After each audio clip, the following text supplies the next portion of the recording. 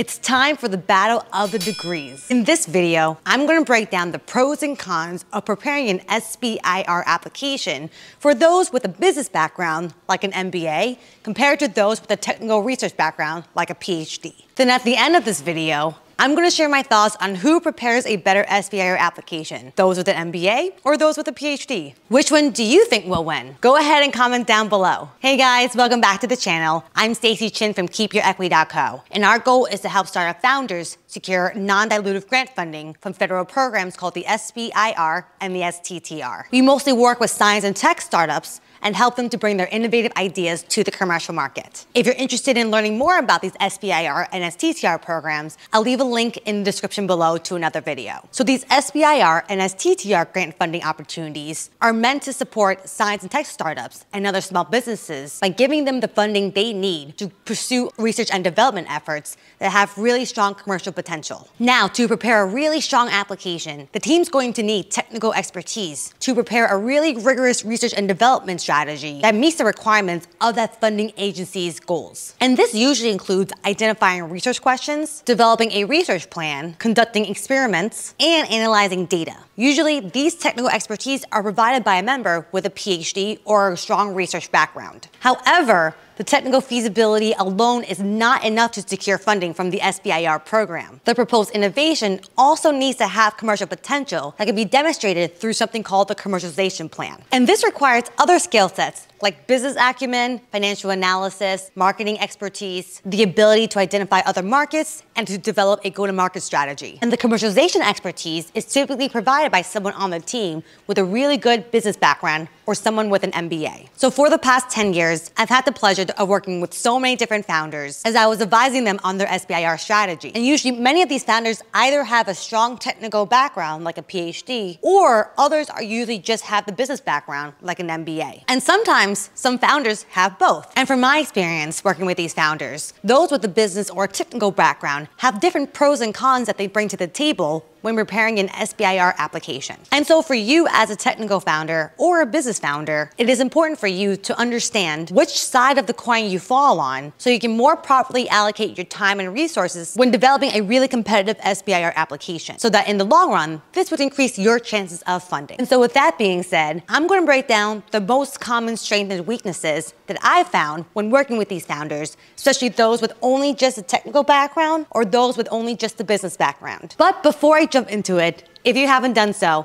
please support this channel by liking this video and subscribing so that you won't miss out on any tips we have to share with you to support your fundraising journey through non-dilutive grants. And don't forget to check out our website at KeepYourEquity.co, where you'll find more advice, resources, and templates to support you in your non-dilutive fundraising journey. First, let's talk about founders with a technical background, usually those with a PhD. Strengths that these founders bring to the table is that their technical expertise are excellent to develop research strategies, understand how to conduct really rigorous experiments, and they have a high level of attention to detail. These technical founders also can bring a deep level understanding of the innovation and technology itself. And all these traits combined can be very advantageous to develop a really strong SBIR application, especially on the research side. However, founders with a really strong technical background may sometimes lack the business acumen. They may struggle to put together a really strong commercialization plan that meets the requirements of the SBIR program. It is important for technical founders to keep in mind that whatever they propose in their research strategy has to be aligned to their go-to-market goals. Another strength that technical founders have is that they might be very strong technical writers. However, they may not be as strong when communicating to a wider, broader audience. Technical founders may not be aware how to effectively bring their innovation or technology to the commercial market, and that's going to impact how they can prepare an effective SBIR application. So as a recap, technical founders are very strong to create an outstanding research and development strategy with plenty of detail and evidence, but may struggle on the commercialization side and the persuasion aspects required to put together a strong application. Now let's discuss the other side of the situation where founders have a really strong business background like an MBA, but may lack the technical skills like a founder with a PhD. These founders are usually really good at identifying market opportunities, analyzing the market, and how to put together a go-to-market strategy. And because of those skill sets, these founders can be very strong when preparing the commercialization strategy of an SBIR application. However, these founders might lack the technical expertise required to understand what details they have to consider when preparing a really rigorous research and development strategy, especially because this requires a deep understanding of the science behind the innovation and technology itself. And because these business-oriented founders may not have the level of research experience as a technical founder does, they might struggle to put together a really rigorous research and development plan, which is required for an SBIR application. And because business-oriented founders can be quite strong when communicating their ideas to a wide, broad audience, this might be problematic when preparing an SBIR application, since they lack the technical depth required within their discussion on the innovation and the research strategy. And if you don't include enough technical information within your SBIR application, this might give reviewers the lack of confidence that you understand how to utilize that grant money if you have funded. So to recap, these business-oriented founders can bring great strengths when developing a commercialization plan or a go-to-market strategy. However, they might have a difficult time on preparing the technical side of the SBIR application. Now, since we looked at both the strengths and the weaknesses of founders with a PhD or an MBA, it's time to declare a winner. So who writes a better SBIR application? Well, in my opinion, neither. And that's because you're gonna need both skill sets to prepare a really strong application. From my experience working with professors from the top US universities like MIT, Harvard, and Duke, they excel at preparing a really rigorous research and development strategy. However, they might lack the business acumen to understand how to best position that strategy towards their commercialization efforts. And likewise, I've also worked with many great startup founders that are strong in the business side, and even with several exits and acquisitions on their end. And I've seen they might struggle to put together a really rigorous research and development strategy. So based on what I've seen, startups with the strongest SBIR applications have both the technical and the business expertise on their team. And that's because the technical expert will ensure that a really strong research and development strategy is proposed with an SBIR application, while the business expert ensures that the proposal demonstrates the commercial potential and has a strong go-to-market plan. So whether you are a technical founder or a founder with business skills, by understanding your strengths and weaknesses, you can better understand where the gaps are between your skill sets so that you can best allocate your resources, time, and energy to fill those gaps so that you can prepare the best SBIR application as possible so that you have a good chance of funding. And that's because at the end of the day, the combination of these skill sets is necessary to convince SBIR reviewers that your technology has both the technical feasibility and the commercialization potential to bring this guide to market. So did you guess both? Let me know in the comments below if you chose one or the other and your rationale behind it. And I'd love to hear any other questions you might have about the SBIR and STTR process. So with that, thank you so much for watching until the end of this video. Please like and subscribe to this channel, and don't forget to check out our website at keepyourequity.co, where you'll find lots of other resources to help you in your fundraising journey.